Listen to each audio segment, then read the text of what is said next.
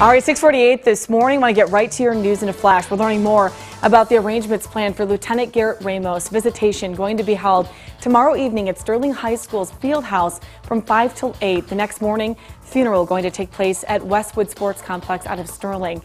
Ramos is the first line-of-duty death in the Sterling Fire Department's history.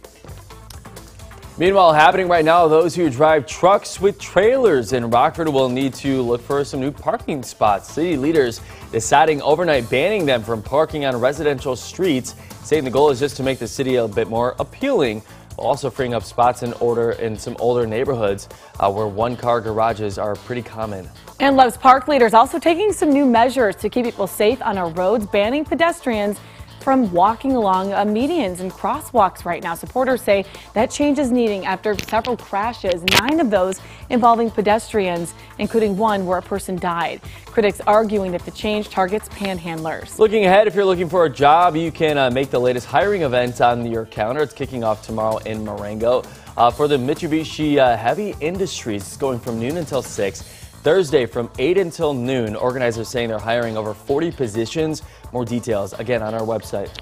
And Lindsay Sterling coming to the Coronado. It's going to be at 8 o'clock tonight. Violinist going to show off some of her music. We have all the details on our website. That is your news in a flash. Let's get our